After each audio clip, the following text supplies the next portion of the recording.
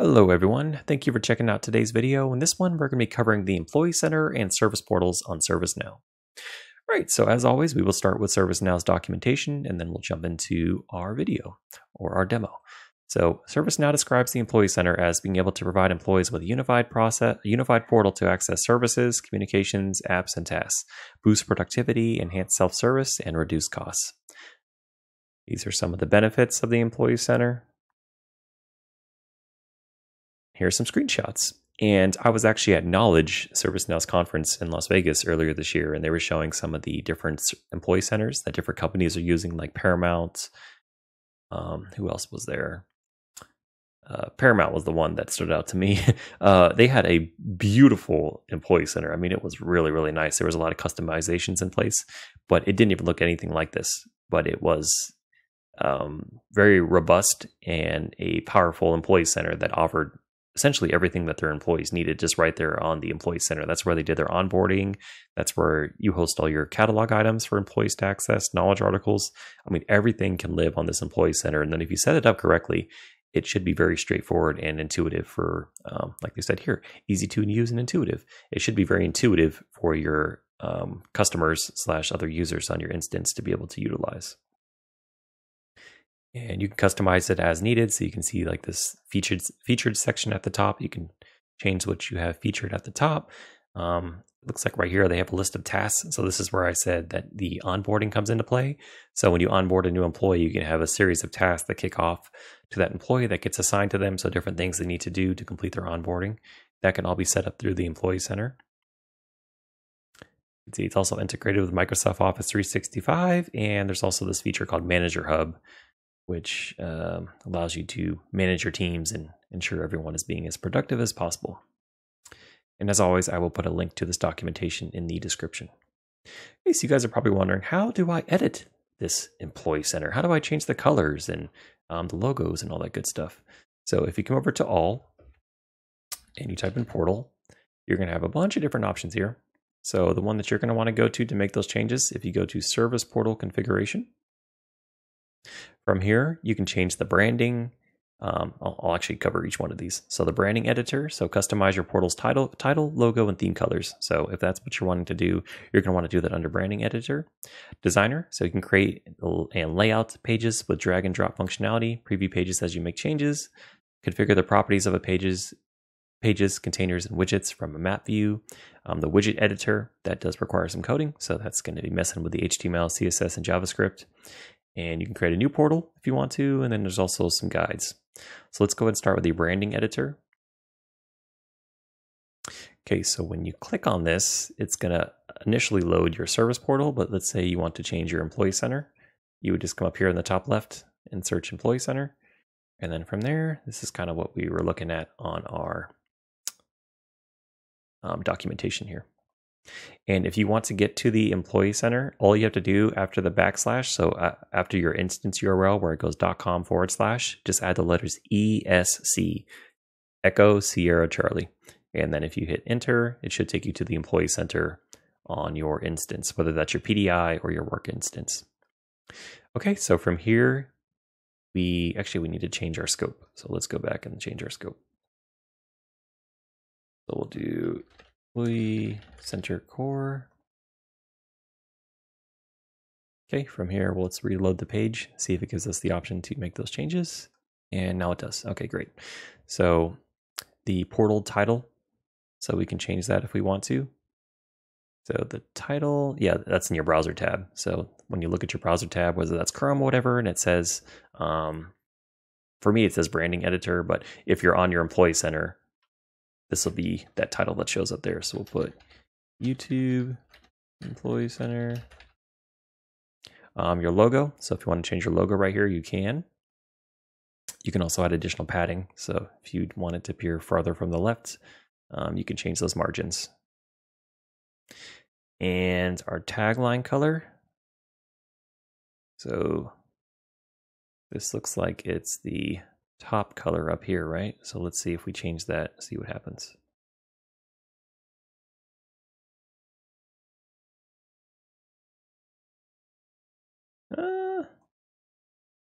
What's this changing here? I'm not sure what the tagline color is. Let's go ahead and move over to theme colors, and then we'll have a better idea of what we're looking at. Okay, so nav bar colors. So this is the top black section up here. Let's say we wanted that section to be a dark blue. Look at that. That's kind of a, I don't really like it. Let's change it up a little bit, maybe more of a purple. Okay, that looks okay. And our subheader, our nav bar divider, I think that looks okay. I don't mind the colors. Nav bar link color, so white is still going to, well, this is kind of like a grayish color, but if we wanted to, we could change this color right here. Nav bar link hover, so if we hover on it, that's the color it becomes, so it goes from gray to white. Oops, gray to white. Same thing over here. See, these colors are initially gray, but if we hover on it, it changes to white.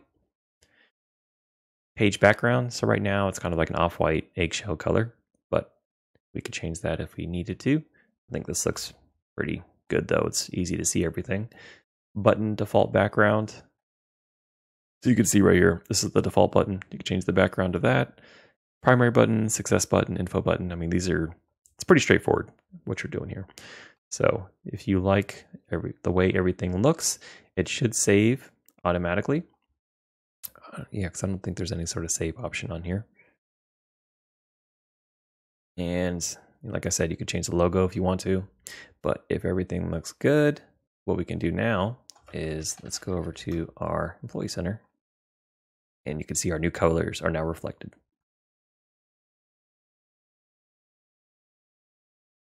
Looking snazzy. Okay, let's go back over here to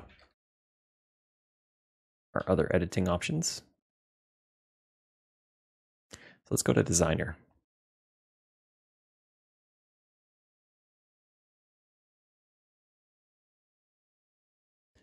Come on, hurry up, hurry up. While that's loading, I'm going to go somewhere else.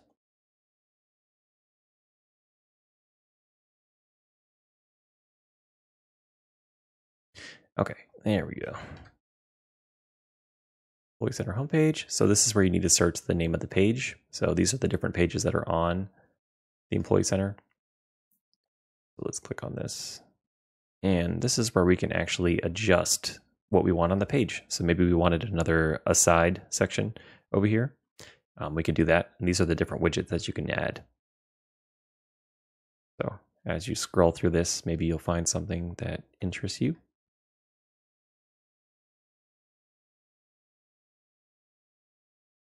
So you've seen you could put like knowledge articles there. My team. I don't even know what that is. Let's see what that does. Let's add a my team section. Oh, did it get added?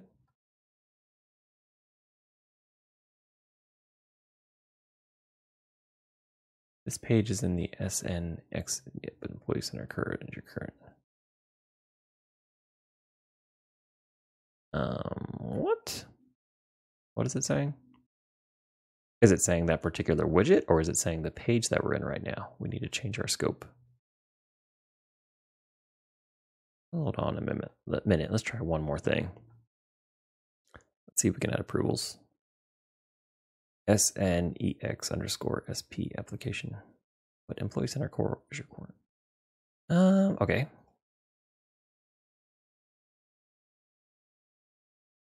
I don't even see that one on here.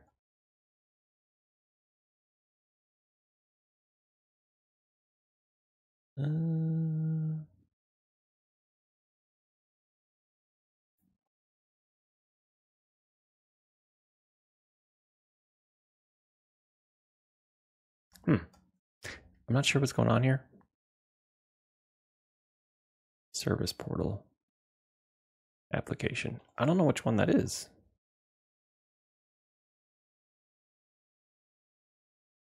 Is there a service portal? Virtual agent service portal widgets. Let's go back to global, see what happens. Let's try this again. Try to add approvals. SNEXSP application, but global is your current. I hate that it's given the internal name. Which application is this?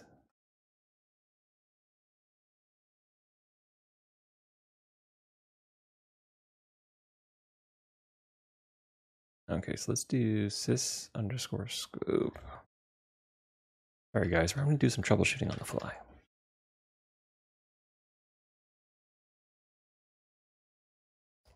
Which one is it? SN. Let me do that one more time so I can get the name. Oh, SN underscore EX. Let's see if that comes up.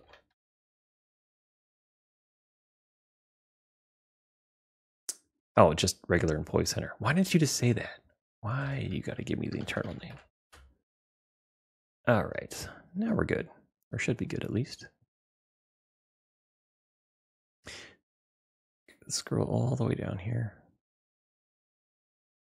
Dun, dun, dun. Tickets. Flush bucket. What was the one that we were initially looking at? What was that?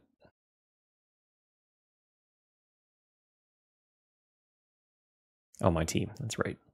Okay, so let's see if we can add my team. Okay. Nice. So we got a team section added. I don't know what it does.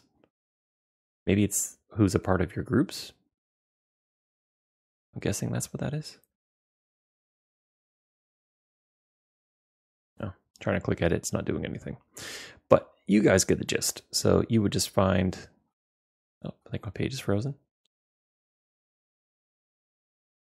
Oh, okay. I think that's what we were doing initially. All right. And then if you click on the portal cogwheel up there, these are some of the different... Again, it's just making me go back and forth with these scopes. My goodness.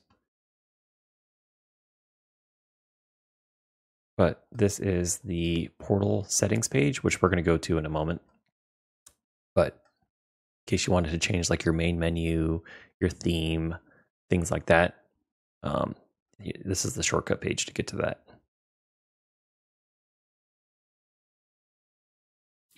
Okay, so like I said, you guys could add different widgets on here. You could adjust the order of these widgets. You can make customizations to these widgets. So if you click on one of these, like the, what is this one? Just the quick links. Let's see what it does. So quick links, we could change. Yep, so you see right here, gives you like password reset, system status, request standing desk. So you could put different catalog items or knowledge articles here, I'm guessing. You can also change the color. So gives you a lot of customization tools here at your disposal. Okay, now let's go back over to this page that I was trying to get to before. So let's go to portals. So if you type in portals and click on this, these are all the different portals that you have on your instance. So for us, let's go ahead and click on the Employee Center portal. So we renamed it to YouTube Employee Center, so it's not called just Employee Center anymore. And then it has the green because that's, I'm guessing that's the one that ServiceNow wants you to use. But these are some of the other portals that you have, and you can also create custom portals too as needed. But you shouldn't have to if you use Employee Center correctly. Okay, this is an Employee Center core. So let's switch this to Employee Center core.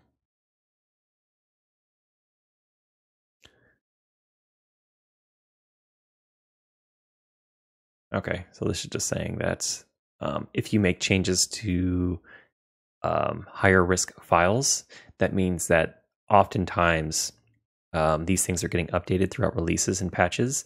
And if that happens where you have customizations to this page and they try to put out an upgrade or changes to this page, you're going to have to review those changes.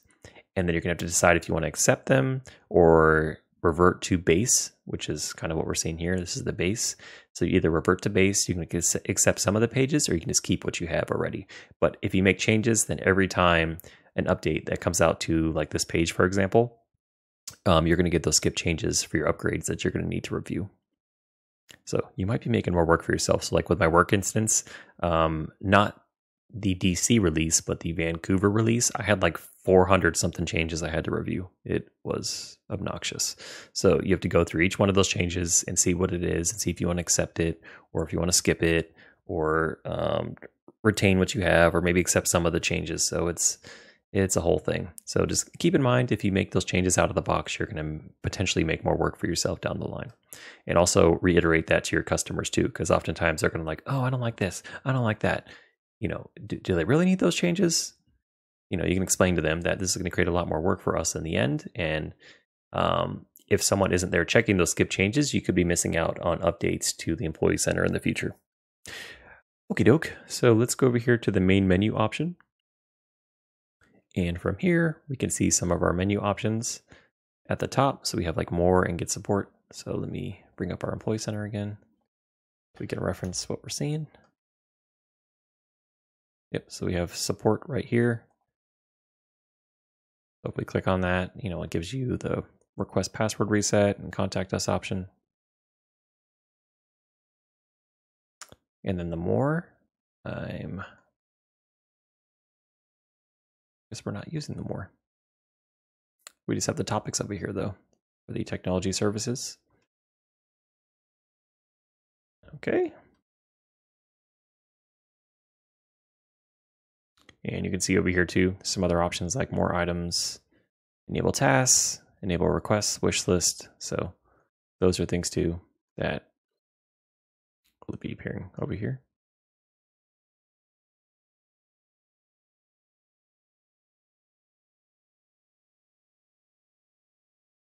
Actually, no, I think that's a separate section. I think this is actually part of the widget. You'd actually have to edit this from the widget, if I'm not mistaken.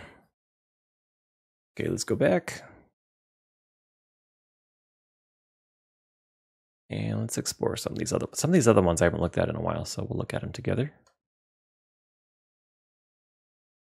Your 404 page, so in case someone goes to a page that has an error, that's where you send them. Your theme. Your CSS variables, so you can make changes here or you can do it from the branding editor.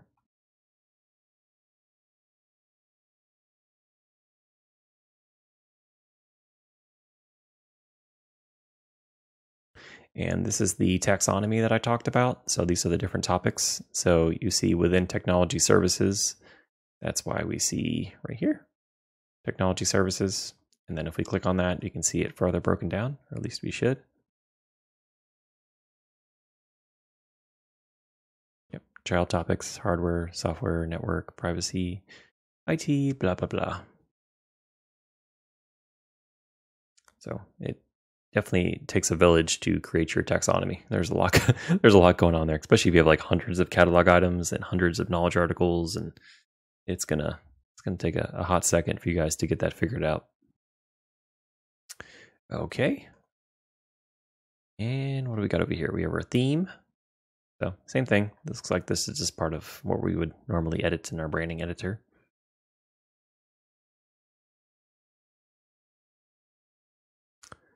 And this one, yeah, you see it's kind of showing the page contents for the home page. So again, you can make those changes on the page editor if you wanted to. Remember, we just added my team, so you see that showing up here now.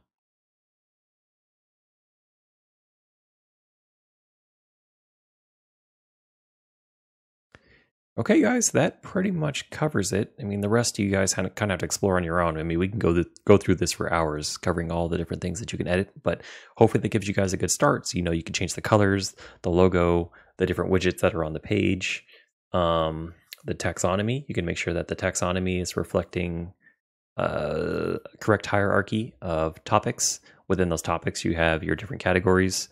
Within those categories, you have your different catalog items and knowledge articles and things like that, so that everything is very easy for your users to find. All right, everyone, if you enjoyed this video, please consider giving it a like. Please also consider subscribe to the channel. Catch you on the next one very soon.